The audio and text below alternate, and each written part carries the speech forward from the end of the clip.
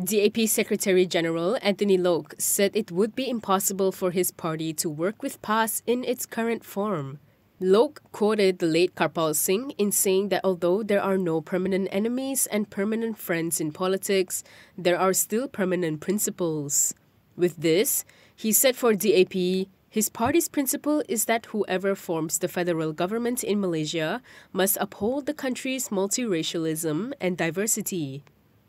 The current PAS at its current form, the answer is a definite no. Let me give a very firm, definite no. Because they do not believe in multiculturalism. I think that is my answer to that. If you look at their statements, you look at the speeches, the views propagated by the president, they totally disregard Malaysia as a multiracial country.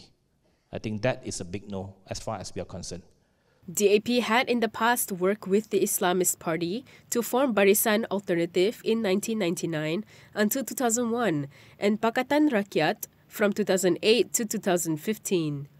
Both DAP and PAS were members of the three-party opposition PR before the bloc fell apart in 2015 over differences on the implementation of the Islamic Penal Code or Hudud in Kelantan.